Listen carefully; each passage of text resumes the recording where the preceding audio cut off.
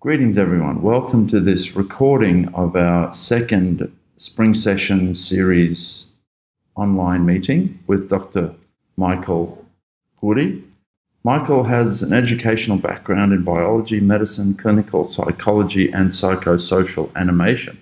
He's worked as a lecturer and a counsellor for scholarship students at AUB, a trainer in mental health with the Ministry of Public Health and various local, regional and international NGOs, is an advisor on several international NGOs, a trainer on communication skills, a mental health specialist in palliative care and dignity therapy, and a clinical psychologist in private practice since 2006.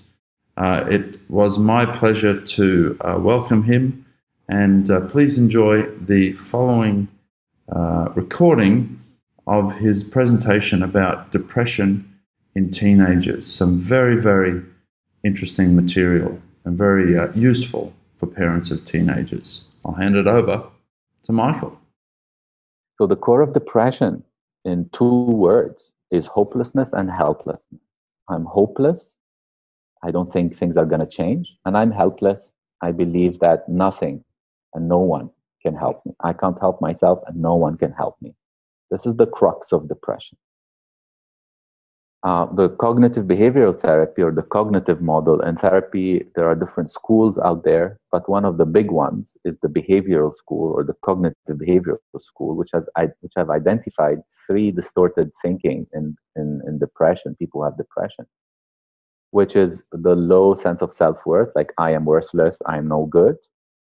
Seeing people that they are not so good or not so helpful, so others cannot help, nobody can do anything about it. And catastrophizing the future. It will always be like this. This is what we call the cognitive triad, or the depressive cognitive triad. And it is found in most people, young or old, who have depression or who are going through a depression in their life. So to diagnose depression, I need to have 5 of the following 9 symptoms that would last for at least 2 weeks for most of the days. So all of us can have these symptoms in our lives.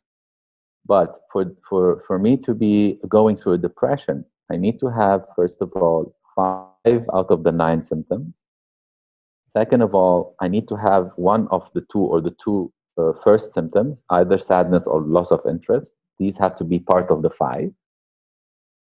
Second or third, these symptoms that I'm going through have to be there most of the days in any 2-week period. And fourth, they have to cause significant distress, right, in my life. And fifth, I need to rule out any drugs or substances that I'm using or any other medical disorders like hypothyroidism. I do all that, and I have these 5 out of the 9, I most likely have a depression. Clinical depression, what we call a major depressive disorder, MDD. So briefly, the symptoms are sadness. I'm feeling, some people, experience it as a heaviness, a chest heaviness, or like I am not myself. I'm more gloomy, right, than usual. And then the loss of interest, which basically means that I'm not enjoying things that I used to enjoy before. Remember, all the symptoms of depression have to be a change from the normal, from what I used to be. We're going to see that mostly in sleep. So, for example, if I usually sleep 6 hours, and we know that the average is 7 to 9 hours, that's good sleep. If I'm assessing somebody for the symptoms, I'm asking them, you're sleeping 6 hours. Is that your normal, or is that a change? And if it's a normal, it just continues, then I don't consider it as a symptom. All right. So these are just some details. The third idea is that, people with depression have more negative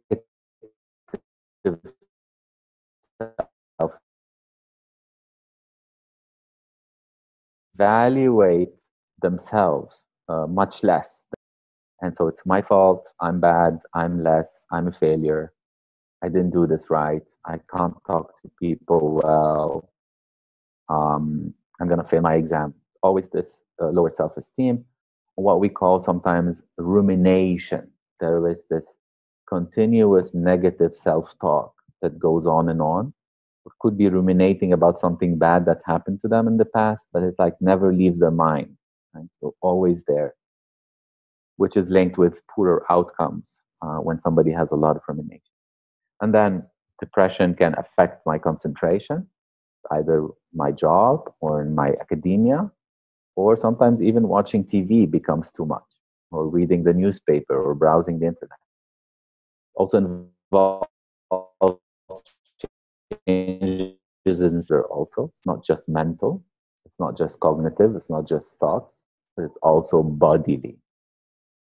And this could be increase in sleep, sleeping more, or decrease in sleep, insomnia, different types of insomnia. The appetite could also be hyper or hypo, again, compared to the norm, pre-depression. Another common symptom is low energy. I just don't have the energy to do things anymore, which is different than enjoying things or not. The eighth symptom is a bit tricky, but basically um, it's said by the family members mostly, or by the clinician, that you observe that the person is either moving slower than they used to move, or faster, or talking slower or talking faster. Usually we see the slower, as if everything is in slow motion. And finally, and most importantly, to rule out or to explore or to make sure it's not there. And if it's there, we need to do something about it, because this is the medical emergency in psychiatry, which is the suicidal thoughts or plans or attempts. And this is graded. It has certain criteria, and each grade needs different interventions. We're going to talk a bit about suicide in our presentation today, because it is super important not to miss it and to do something about it. Almost 84% of people, almost 90% of people who do attempt suicide have a depression. So you can almost say almost everyone who attempts suicide has to be worked out for depression and treated accordingly. When we know that when we successfully treat the depression, the suicidality is most likely going to go away. Just to make sure, when we are talking about depression, there are other things that could be correlated or comorbid with depression, and important things we need to rule out before we diagnose depression, or before we only diagnose depression, because sometimes depression can come with other illnesses. Most commonly is anxiety. Anxiety and depression are like very two close cousins. They come together a lot, and it affects the treatment, what the therapist or the psychiatrist will do, and maybe what the parents also can do. But basically, we need to rule out mania. It's an important one, which is the opposite of a depression. Depression is a low state. Mania is a hyper state, or very happy, very on top of the world, very I can do anything, very I'm the bravest kid on the block, I'm the smartest kid on the block, with high energy in spite of no sleep. So it's like a abnormally high that lasts for many days. And it's important to be careful about this, because it affects treatment also. ODD stands for oppositional defiant disorder, and CD stands for conduct disorder, which are common also co-occurrences with depression, especially in youth. So if you go to a clinician, you want to make sure that he or she rules those out, which is basically a kid who is very defiant, who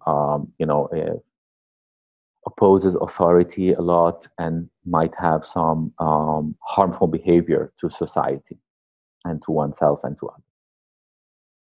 So this is basically the main ideas that I want to share with you when we are thinking of depression, understanding depression as a state of helplessness and hopelessness. Please, please, please, we want, on one hand, not to rush into fear that our kids go through these, it means that they have depression. We want to try and avoid the over-vigilance. We also want to try and avoid under-vigilance. So it's a balanced line here, and I wish I had a very, 1, 2, 3, 4 steps to follow. But I'm gonna say that we all go through these symptoms. We sometimes don't concentrate well enough. Sometimes our sleep gets disrupted. Sometimes we are sad, which is a healthy emotion, by the way, people. Emotions of anger, sadness, irritability, as long as they are in relation to the situation, what is expected in a certain situation, are healthy emotions. Even fear is a healthy emotion. When it gets too much beyond the situation, what is expected from the situation, and when it disrupts other aspects of our lives, then we need to start worrying a bit more or tackling it a bit more in that sense. So if your kid has some of these symptoms once in a while, they last less than 2 weeks, if they don't have the sadness, the heaviness, or the lack of interest, they probably don't have depression, most likely. All right. And we just want to be more supportive, try and understand what's happening. It's probably a psychosocial issue, or just maybe some hormones, maybe some phase of adolescence, maybe an issue with a teacher or a grade that they got. This is not depression. All right. So before moving to the other slide, this is our first pit stop. I'm just going to wait maybe for 30 seconds. In case any of you have a question, please. The first one is always maybe the bravest person to break the ice in this monologue. If you have any questions about understanding depression, you may go ahead and ask.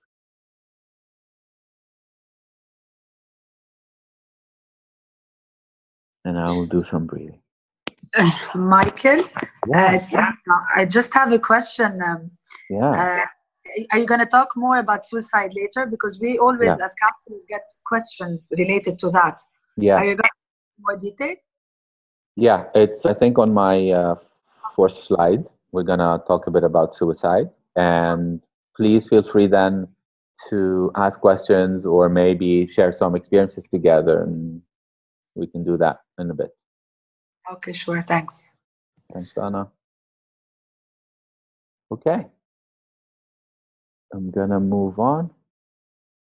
So I have 2 slides on why depression. This is basically some stats to appreciate the number in depression. So we say that, first of all, anxiety is the common cold of mental illness because it's quite common. Up to 50-60% of people will get some kind of anxiety issue or disorder throughout their lifetime. So we compare it to the common cold. And depression is not far behind. It's just a few percentage below anxiety. And I like to call it the common allergy.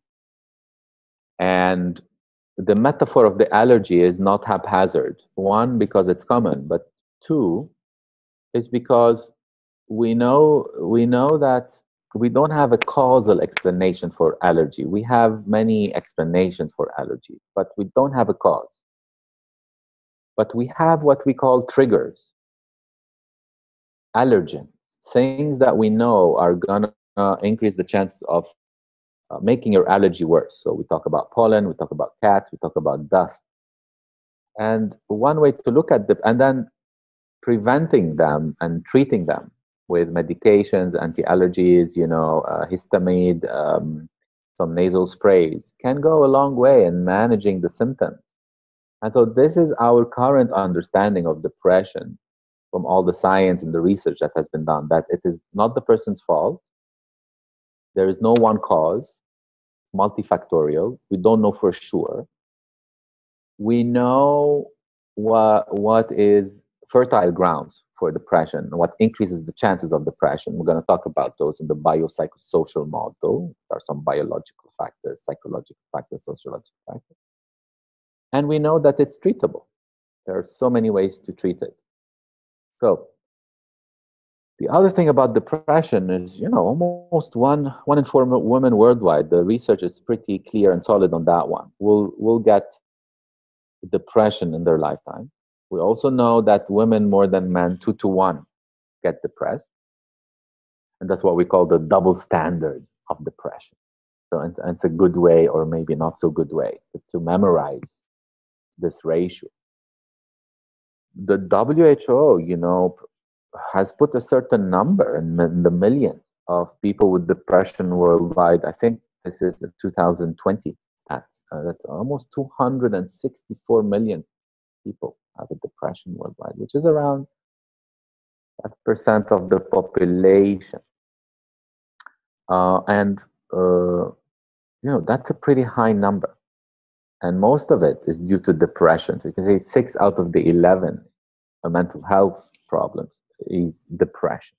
So it takes a big chunk in the pie chart of mental health challenges. For you specifically, 2 to 8% of them will experience depression every year. If we take every year, if you look at the IC students who range from 4 to 18 years, you can say roughly 6% of them are going to experience depression. So if you have 1,000 students, you're going to have 60 students every year who are going to go through a depression. And that's why it's important to look out for it, to diagnose it, and to treat it. So these are kind of the numbers. Now, the other numbers are the risks for suicide. Because depression is highly linked to suicide, we need to watch out for it. But 800,000 people die to suicide each year. Almost 1 million people. And those are the ones that we know of. So million is not an underestimation. Think about it. In the world, 1 million people every year. And we know from our NGOs here in Lebanon and Embrace that the number of suicides has been increasing. Now, is this because we are catching it more or because it's a real increase? We're not sure.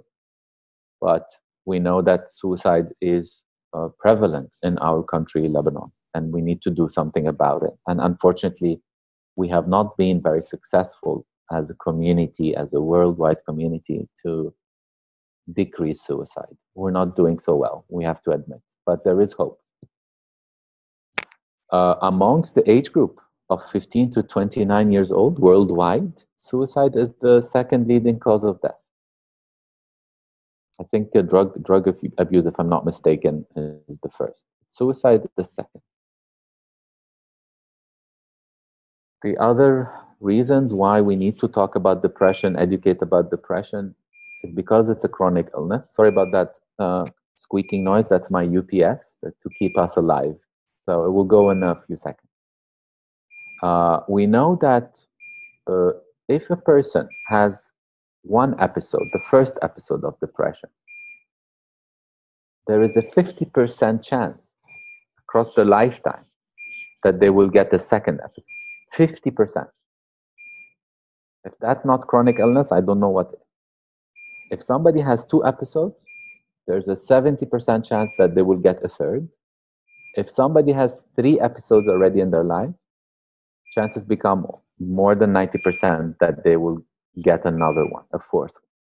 Because you can see, depression, especially untreated depression, definitely has a chronic path, and now we're sure about it. What we're also sure is that depression does happen to children. We used to think that it didn't happen to children. Why would a child be depressed? Now we know children can be depressed for a variation of reasons, again, biological, family, relational, psychological. And we know that children who are untreated for depression have a much worse outcome than those who are treated. So we need to treat it. I have changed as a therapist. I've been a therapist for 20 years. And I would like to be honest with you. During the first 7 years of my journey, I was anti-psychiatry, anti-medication, all about love and compassion and empathy, that this will solve the world's problems. And the more I learned and the more I went into this field, the more I realized that this is not enough. We have to face the reality that the mind, the brain, can get sick like any organ in our bodies. We have to face that reality earlier, better, and more courageously. So this has been my experience. This is the science. This is my interpretation of the very solid evidence that I'm sharing with you today.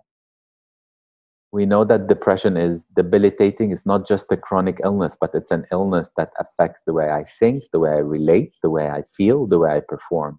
And this definitely can put me in a vicious cycle. So the more failures I have because of my depression, the more the intense the depression symptoms I'm going to have.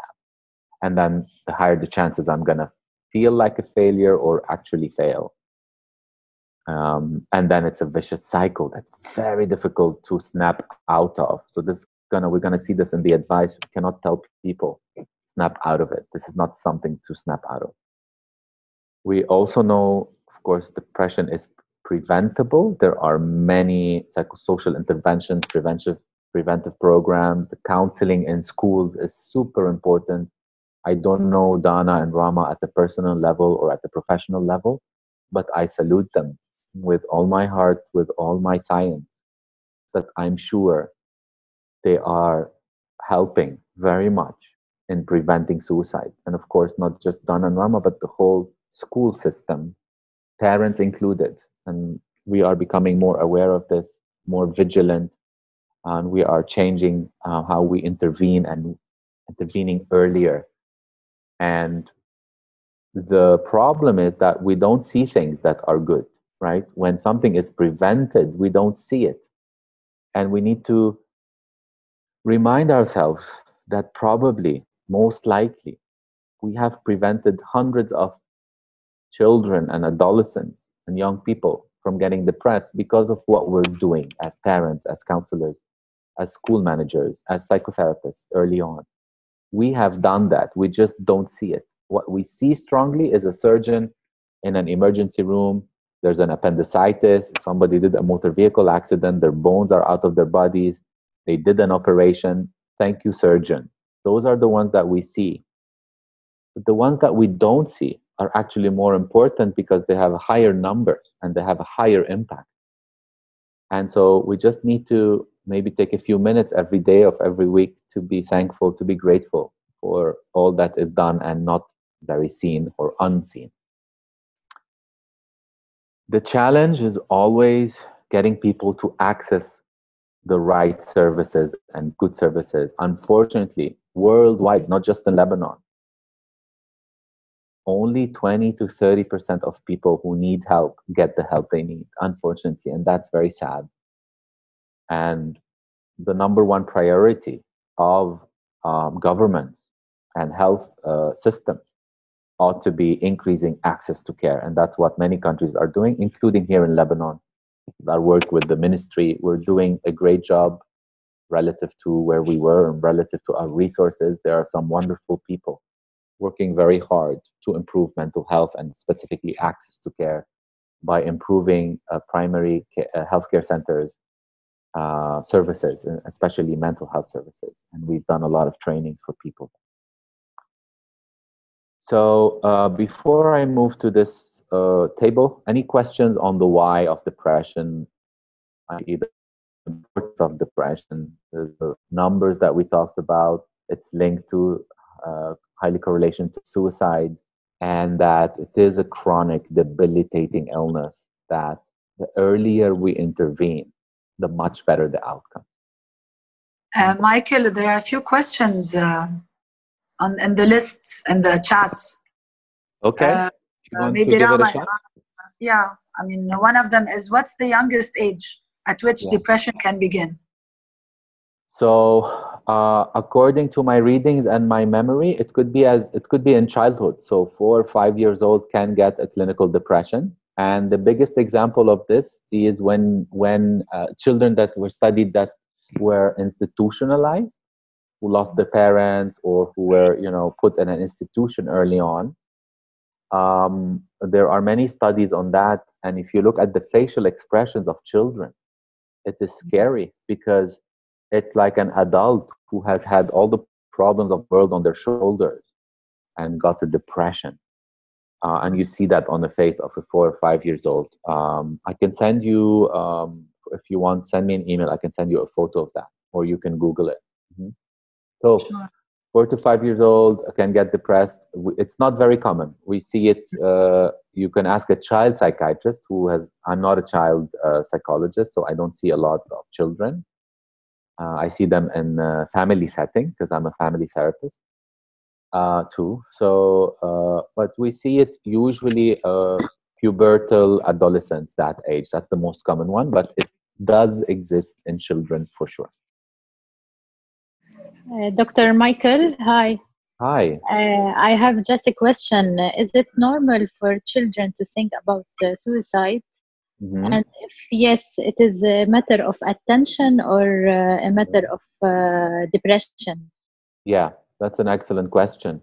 So the first answer is yes, it is normal. It is normal and common for children to be curious about death, like they are curious about anything, from academia to plants to animals to iPad to YouTube to sexual organs and to death. And it, in many times, it could be a good sign, a sign of intelligence, a sign of imagination, a sign of empathy, a sign of attunement. Now, how to make sure that it is in that playing field and not in the other playing field is by checking for other symptoms. So if it's linked with sadness, change in mood, irritability, change in appetite, social isolation, sorry about that too. That's a new one. It hasn't happened in a while. Um, um, bedwetting, any more significant signs, then yes, I would want to ask my child more questions. We're going to talk about the things that you can do. Maybe ask my partner or other people if they're noticing something. So it's not just me. Check with the counselors at school, etc. I need to do more. But most of the time, it is a normal thing. Now, the thing in between a mental health condition and a positive, resilient normalcy is more around what we call psychosocial distress. Psychosocial distress in this case could be the number one hits in my head. Media. That's the number one. I've had a lot of cases, both in my private life and in my professional practice, where the child's behavior changed. And when we did some exploration, it was a YouTube video or a TikTok video. By the way, I've stopped for my 6-year-old child. I've stopped TikTok a year ago. I thought it was funny at the beginning, and then I realized it's not. So that has been banned. And all the social media awareness that we need to do as parents right now, that's super crucial.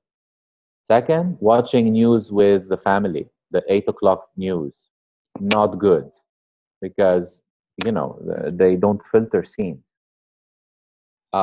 A third could be any type of sexual misconduct or sexual molestation that could have happened. Fourth is witnessing danger with somebody, like somebody fell, somebody really harmed themselves in their entourage.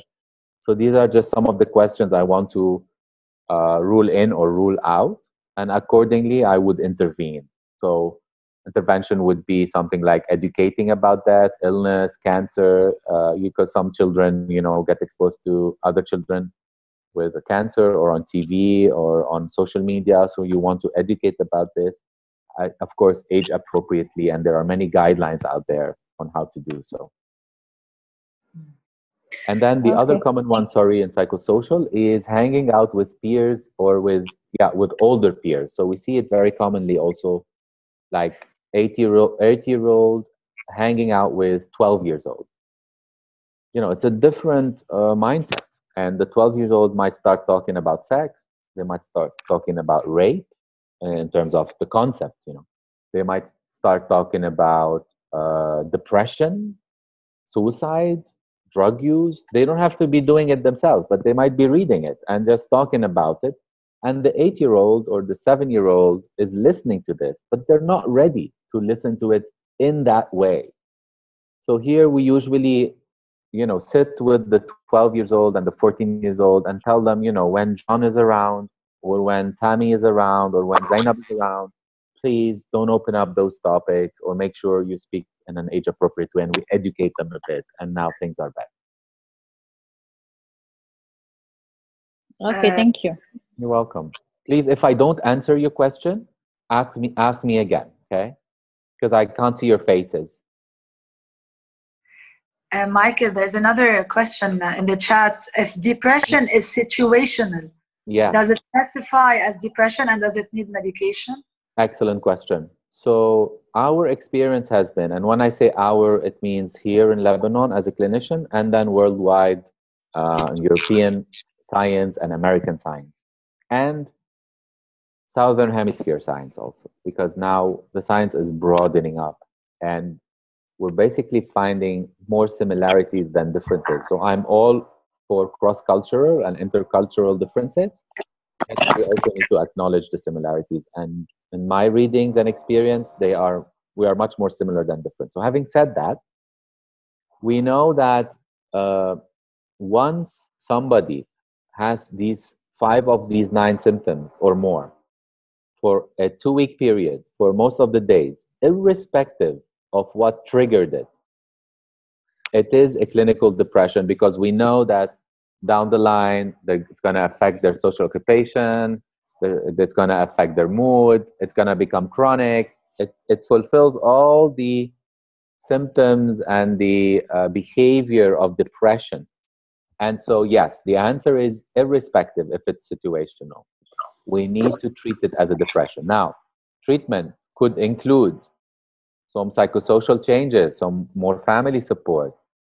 And if that is helpful, some problem solving, some relaxation, some time out. This could work. And if that doesn't work, we move to the next level, which was more counseling support. And if that doesn't work, we move to therapy, which is the talk therapy. And if that doesn't work, we move to medication. But if somebody comes with a severe depression, which means the symptoms are there severely, they are very frequent, they're intense, they're affecting the the livelihood of the person. And so we diagnose the intensity as to moderate to a severe depression, then the research tells us that the best outcome is combining pharmacotherapy, which is medication, and psychotherapy, which is the talk therapy, together.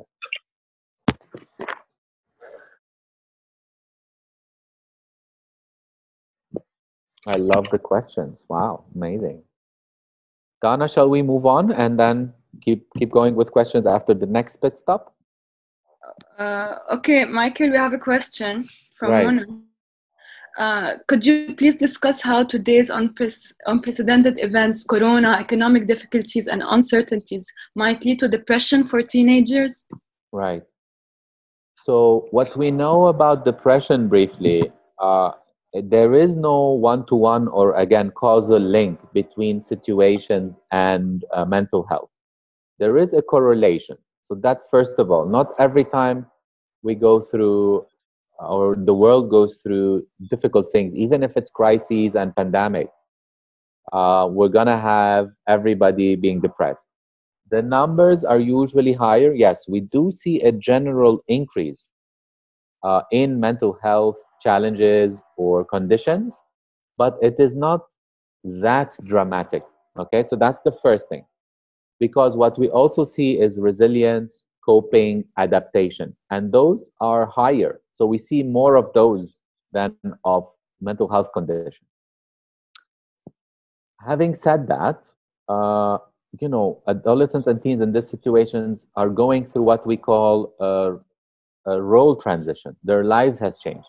And there are four major social triggers for depression. One of them is role transition, when things change.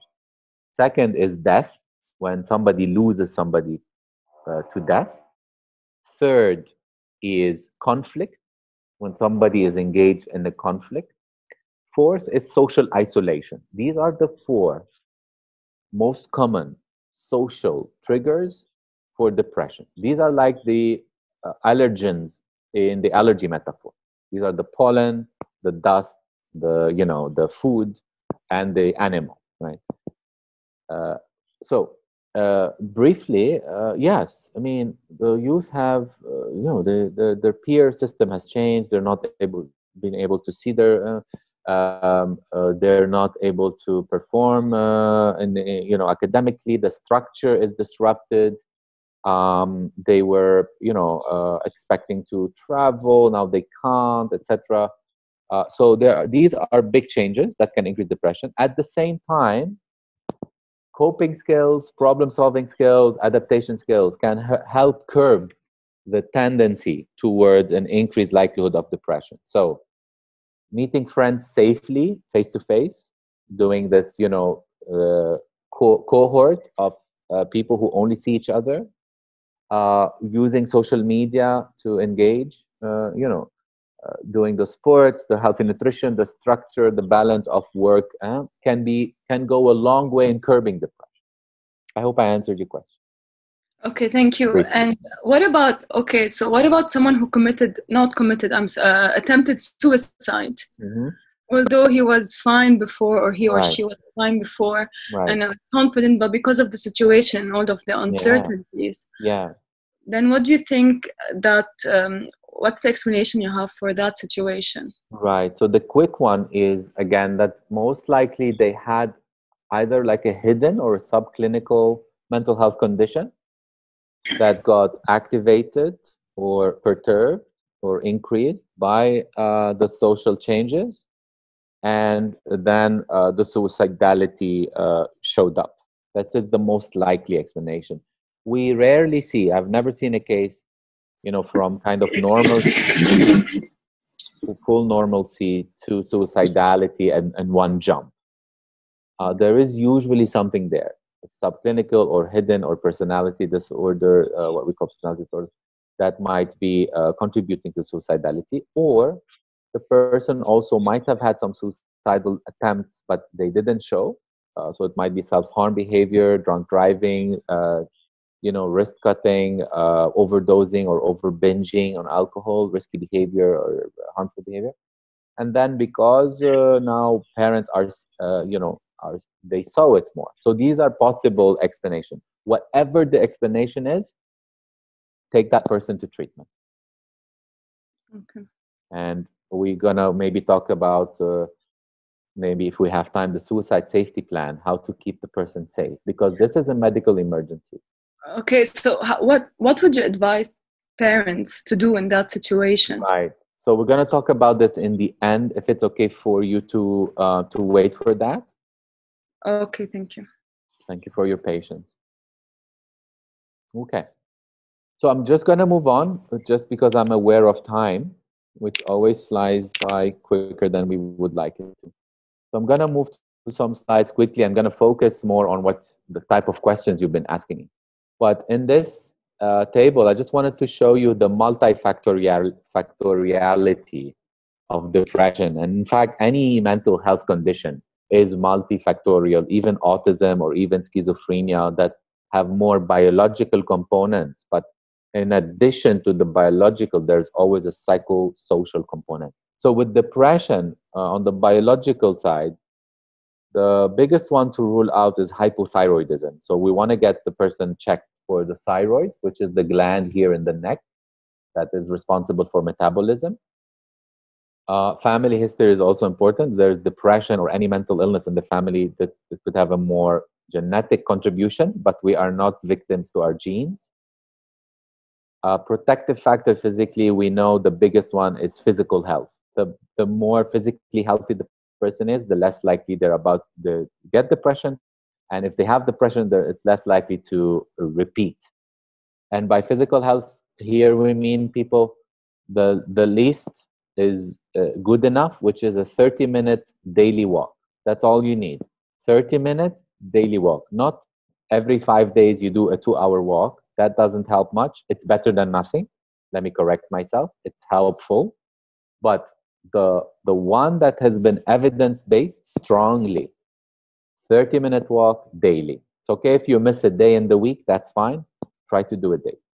Psychologically, we know anxiety is, a fertile ground for depression, poor communication skills, poor assertiveness skills, poor anger management skills, lower self-esteem. These are all adverse psychological. The good ones, the protective ones, and the preventive ones are higher self-esteem, better communication skills, managing stress. There are many. I just chose a few. Sociologically, we know the number one sociological killer for all mental health, for our well-being, is social isolation. Number one. If you give me a choice, choose one thing that you want to change in the world, I would choose social isolation, breaking social isolation. It hurts. And we know that it's not about the numbers. You don't have to have a ton of friends on Facebook or in real life. You just have to have a few good quality relationships. You're gonna be mostly protected from most mental health illnesses. So please, help your teens develop the skills to maintain relationships, keep relationships, work out relationships, both in the family and in peers, etc. I'm not going to go into those, but I'm just going to throw it out there. People who are in the LGBTQ community who don't identify as heterosexual have 4 times the chances of having a poorer mental health condition. So if our sons and daughters identify as queers or gay or bisexual, transsexual, or anything other than the heteronormative society, they need more help. They need more support. So quickly, what do we see in teens other than the 9? We see mostly irritability. If I was to choose one, it will be the first one. Irritability, edginess, ما إلي خلق. Screw this. I don't want to do that. Why do I have to eat these eggs? Blurting out, irritability. That's a big one. Now, not every teen who's irritable has depression. Okay, it could be, again, stress. It could be corona. It doesn't mean depression. But again, if there's sadness, there is loss of interest, there's change in sleep, then we are, looking. We need to not miss depression. Anger, aggression, bullying more others. It's another sign. It's letting the anger out. Increased screen time because it's linked with social isolation. Unexplained aches and pains, usually headaches, stomach aches in young children or young adolescents. Extreme sensitivity to criticism, easily crying or over exaggerating that. Mom, you're calling me a failure, or when you say this to me, I feel like a failure and I cry. Rebellious behavior, smoking, substance use, avoiding family, big one. Drop in school performance, running away from the house. We don't see this much in Lebanon. I'm seeing it a bit more now, but negative body image, self-image. I don't look nice. I don't look good. I don't look cool. I'm, too self-conscious. And saying things to you like, I'm stupid, I'm not good, I'm a failure. These are warning signs that I need to ask my teenager more questions. So let's jump into suicide, just because of time. Like the question that was asked, whenever somebody talks about suicide, even if jokingly, I need to ask them more questions. What do you mean, Mom? Where is this coming from? Are you okay? So I need to follow up with that, not just let it pass. I'd better be of that. There's no way out. What's the point of life? These discussions, again, if they're linked with changes, irritability, mood, definitely need to talk more about them and ask my son or daughters for more questions. Romanticizing death is a common one we see with adolescents. If I die, I'll be remembered forever. I'll be on the cover of so-so. I'll be on TV. I'll make a change in the world. My suicidality has some meaning. No, this is not normal in terms of behavior. Writing about it in poems or on social media or on Facebook pages is another red alert sign. Giving away prized possessions, if you notice your son or daughter giving away important things. Risky behavior, drug overdose, etc. Remember, the most common 2 factors linked with suicidality are mood disorder, mostly depression, and being female, young female.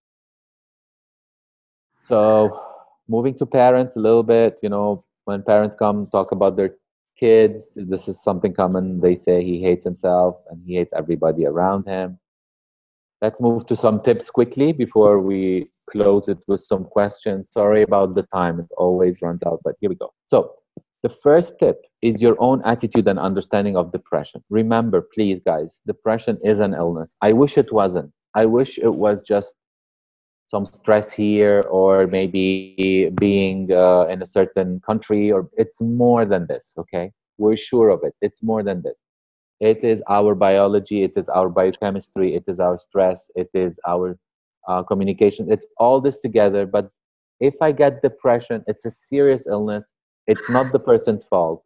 It's not your fault, because remember, it's not causal. Even if you have a tense marital relationship, or if you move countries every 2 years, this is probably just one factor, but it's not a cause, and it can be remedied. It can be worked through. So remove the fault from your children and remove the fault from yours. Remove guilt, please. Remove blame. Those don't help, and they are not true. Go into understanding, into openness. This is an illness, like an allergy, like diabetes, like hypertension, and we are here to help each other. That's your attitude, all right? Second is communication. Listen, listen, listen. Don't judge, don't judge, don't judge. So be like, tell me more, honey. What's going on? I will not judge you. Yes, that's understandable. I can see that when you felt this way, you acted like this with your brother. It is hard what happened, but it's okay. It's not your fault. Let's see how we can help you. Teens, they don't like to be, talked down to, or, patronized. So tell them, speak to them like a partner. How do you feel? What do you think? What do you think you can do? What have you tried? And then gauge it. If you feel they're not ready to listen more to you right now, that's okay. One idea at a time. They're not able to take 3 ideas. You can talk with them tomorrow or in the afternoon. That's fine. Consider a third party. If you've tried everything and you feel like you're stuck, or they're not changing, or something is not working, bring somebody in. It could be a friend. It could be a boyfriend or a girlfriend. It could be your partner. It could be a cousin. It could be an aunt, an uncle. Somebody that you think has a good relationship with your son and daughter. Bring them in. My son and daughter is going through this. We all went through this. Remember your teens? We all went through something like that. So it's okay. And you can say this to your sons and daughters. We all went through similar things. Trust me. Break the social isolation is the third big one. Okay? Try, if your teen is in the room, go to them every now and then. Sit with them. Try and get them out of the room gently, shway, one step at a time. If they're too much on the screen, try and discuss with them maybe a certain time guideline where they can maybe have 2 hours on the screen, and then they need to do something else. Maybe timer on their iPad if they're younger, timer on their watches, something that you agree to as a rule, and explain to them why. Always give the rationale of why you are doing this, especially for teens. But we know that this works even for children. Tell them why. Behavioral activation is a big one. Sorry, I will not go into the details of it, but what we know helps for sure is structure during the day, good sleep hours. Teens need 9 hours, not 6, not 5, not 7. 9. So try and discuss this with them, that their brain is changing. They need the energy. They need the sleep. And find out ways you can increase their amount of sleep. I know it sounds like an impossible task, but we want to try. Increase pleasurable activities. Some people, if you look at your teen's life, from morning to evening, they're either studying, working, helping, cleaning, cooking, whatever they do. There's not enough pleasurable activities, and then you need to include that. 30-minute walk we talked about. Engaging in community, the research is super high on that one. The more we help and give others, the better we feel. Don't ask me too much why it happened. No, we're sure it happens. Give, you get. I don't know. We feel better, right? So try and find something that you can do that they can be engaged in. It could be the 1500 lira SMS, 1,500 lira that the ministry is doing. Let them type it. I support with 1,500 lira this corona, and then send it. It's good. You can do some gratefulness exercises at the end of the day, either as a family, or help your kid just remind themselves of what was good during the day, what worked, what did they feel they contributed to. And at the end of every day, they just do a 1-minute checklist and sleep sleep better. Don't forget to look after yourself as a parent, because that's going to impact your teen, right? We are here to last long with our teen. This is a marathon. This is not a 100-meter sprint. So take good care of yourself. Ask for breaks. Ask your partners to take over. Ask some neighbors to pitch in, some cousins to pitch in if they are practicing safe behaviors. It's okay if every an hour or so you take a 15-minute for you, what I like to call mini vacations. They are more effective than once-a-year vacation. Take daily mini vacations for you and for your teens. Let them know that they can take this 10 minutes out of work or out of studying, and it's super important. And the last thing I want to end with, this is a very simple thing from a Harvard colleague who came up with it, because we're using screens a lot. It's the 20-20-20 rule. It's interesting that it's in the 2020 year. But basically, every 20 minutes, look far ahead, at least 20 meters ahead, for 20 seconds. It's just to rest your eye, rest your brain, and then go back to the screen. So do that, and then go back to the screen. Very helpful. It's like a stretching. And I know this can sound silly or simple maybe, but believe me, it is effective. Thank you very much. I'm here to answer some of your questions, and these are just some websites that you can use. So I'm just going to keep the screen up for your questions. Michael, it's me again. Right. So I'm going to ask you something that parents ask us as counselors. Yeah. Is there a correlation between self-harm and suicide? It's a big, I know it's there is. End of No, there is. There is a correlation, either a direct correlation or through a diagnosis. So the most common one is that people who self-harm might have a personality disorder or are on the spectrum of a personality disorder.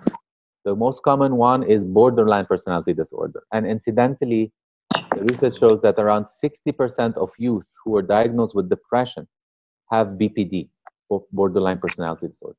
And borderline personality disorder is a significant personality. It's one of the toughest personality disorders, but now we have more effective treatments for it, which is about, emotional intensity, lability, fear of abandonment, and self-harm, and poor body image.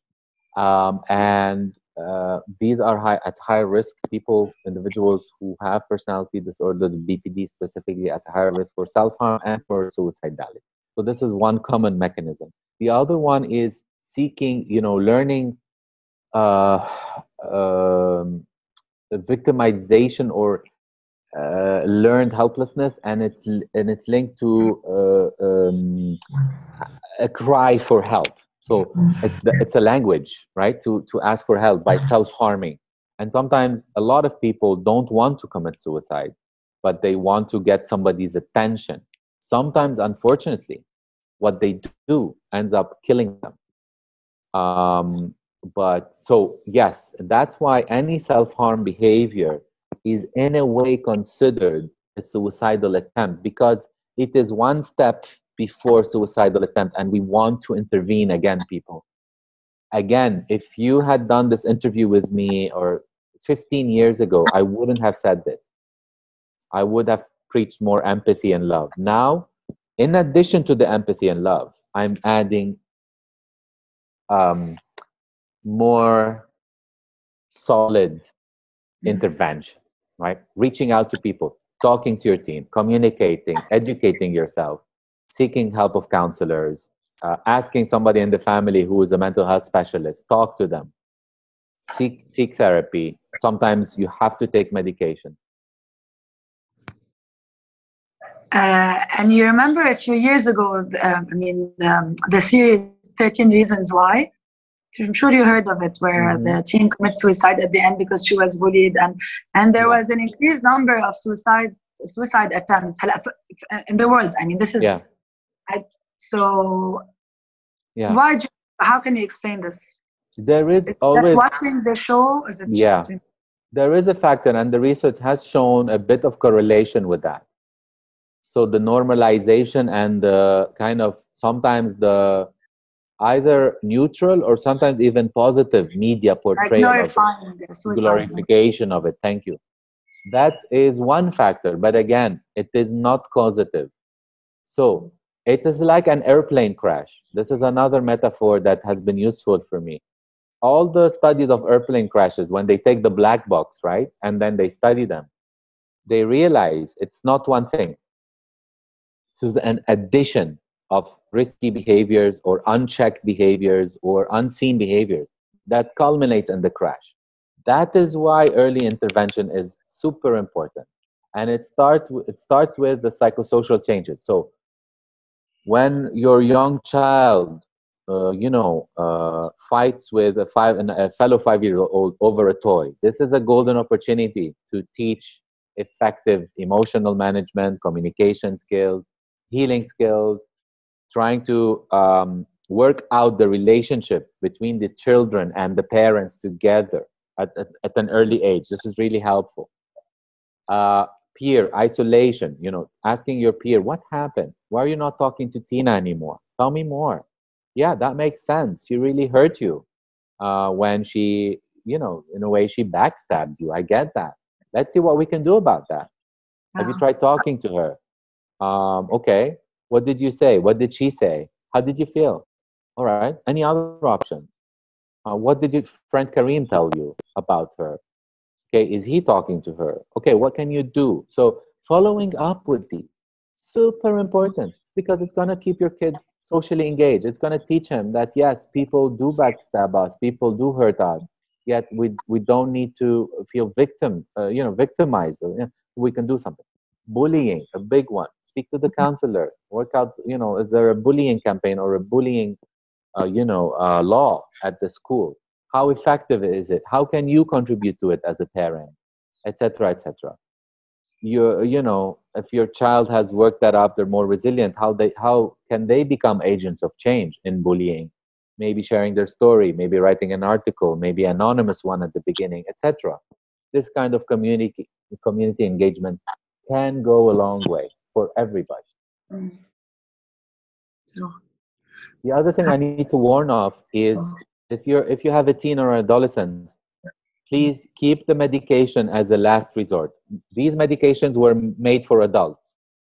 There is only one, which is, I think, Favarin, that is evidence-based for young adults, but the rest are not, we don't have enough evidence base for them. So we use them as a last resort. If you go to a psychologist or a psychiatrist, you sense that they are too quick to give medication, please talk to them about it and tell them that you're not comfortable with this right now. And if they're useful to you, stay with them. If you don't feel comfortable with a mental health professional, please change. I'm going to give you a quick tip. So the first 1 or 2 sessions are enough to make you feel comfortable or not. If you're not comfortable, that's okay. It doesn't have to be your fault. It doesn't have to be the therapist's fault. It's your right. Change therapist. Even if you've heard the best stories about the therapist, there's a chemistry, there's a click. If it's negative, it doesn't work. The second tip I want to tell you, if you do work with a therapist, either you as parents or your teenager, after 8 sessions maximum, you didn't feel an improvement, there was no improvement, you need to change therapists also. And you can discuss it with your therapist if he or she is open-minded enough. You can talk about it and they can give you a good referral. So these are just quick tools for you as a client, as somebody who's receiving the service, to know when to change and when not to change, all right? So remember, first 1 or 2 sessions are enough to make you feel comfortable to try out a therapist, and then 8 sessions. If within this 8 sessions you're not getting benefit, change. If within this 8 sessions you or your child is getting worse, change. And this is normal. This is nobody's fault. It's normal. It happens. Michael, they're asking if you can put the links again on the screen. Okay. And if someone wants your contact details. Right. So maybe I can send you, Donna, the PowerPoint over email. And Sure. My contact is there an email list? But quickly, I'm going to give you my clinic cell phone number. For those of you who want to write it down right now, it's 03-509-860. 03-509-860.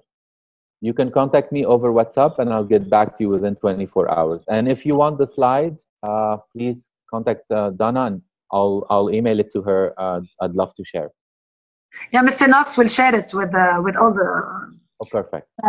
Yes, already. Perfect.